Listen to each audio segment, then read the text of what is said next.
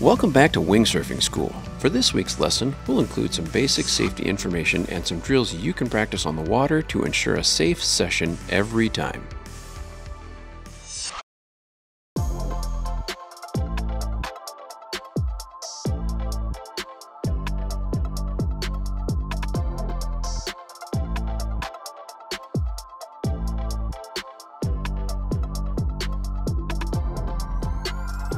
Okay, we're going to talk about a little safety first. A note on helmets. We use inflatable paddleboards in our school, so helmets are optional. When using a composite hardtop non-inflatable board, be sure to wear a helmet while learning because falling is part of the learning curve. If you are progressing to riding in waves with hydrofoils, then always wear your helmet and vest. First, let's go over our safety checklist. Be sure to wear a helmet when using a non-inflatable board. Always wear a life vest. Never ride when there is potential for inclement weather. Always check the forecast. Don't ride without telling someone. Ride with a friend if possible. Stay in the shallows while learning, and practice the self-rescue drill from our next step.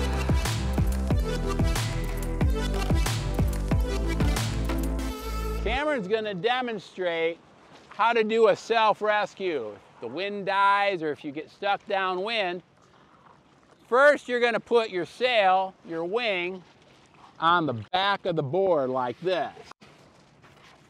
Then you're going to point it straight into the wind. Now climb on board. Put your feet up on top and do a little gentle paddling. The self-rescue drill. This drill is useful for getting out with your wing or coming back in when you are done riding. The great thing about wingsurfing is once you let go, the ride is over. All you have to do is paddle back on your stand-up paddleboard. To do a self-rescue, you will hold the wing with your feet. Practice paddling like a surfer while carrying your wing with your feet.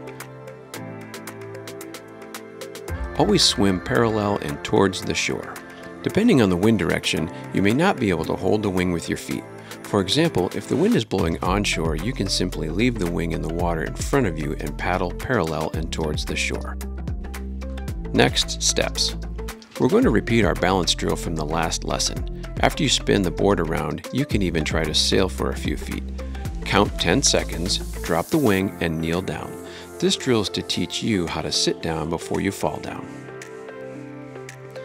Once you drop the sail and sit down, repeat our balance drill from the last lesson to turn around and do this same step going the other way. Back hand holds the sail, front hand crosses under. Front foot goes up, stand up. Nice little pop, good. A little higher over your head, open the sail a little bit, good. And drop the sail and sit down before you fall down. Beautiful. Thanks for watching. Make sure to click the eye icon to get our full guide and printable steps for your phone. Next lesson, we'll be practicing more riding drills in the water to help you learn quickly, safely, and easily.